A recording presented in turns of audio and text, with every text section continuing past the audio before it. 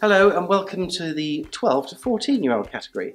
I thought we'd have a quick look through at some of the stunning examples that the students sent in, and these are the shortlisted candidates, and I'll be revealing the winner at the end.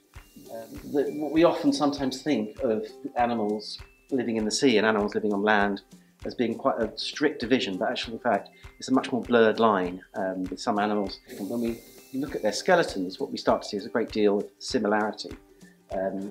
Similar scapulars, humeruses, radius ulnuses, repeating vertebrae on the blue whale here. So a really creative comparison of mammal structures going into water, coming out of water onto land, and then back into water again. Really, really smart. Okay, this is a really good bit of classical analysis from the skeleton up through, looking at the digestive system, and then analysis of the skull, and then external appearances, we were just saying, is really something to think about too. Looking here at a sea turtle, at the pentadactyl limb, looking at how that has morphed into being a flipper, and beautifully drawn, really elegant pencil work, classical bit of natural history, I think we can say there. Peacock and all its wonderful glorious display, all beautifully kind of analysed. I see there's no room for the head there, so we put the head up there. Quite right, too.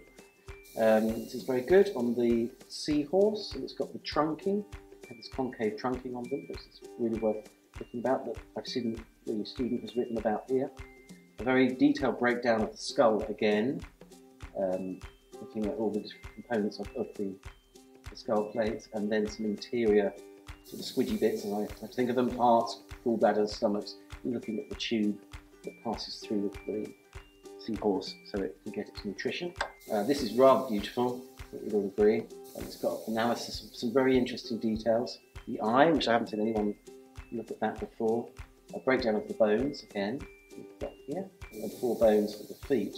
You find the same number in a velociraptor, I always find that quite interesting. And here we have a lobster, American lobster, beautifully rendered in its orange paint here. And here we can see the different mouth parts, the rostrum, the antennae, mouth parts, the legs labelled up here, and the front ones going into pincers. One of our friends here, the cephalopod, it builds these little chambers as it grows. These are filled with air. The siphuncle has a hole in it, and then the nautilus can squirt air into it so it can move up and down through the water.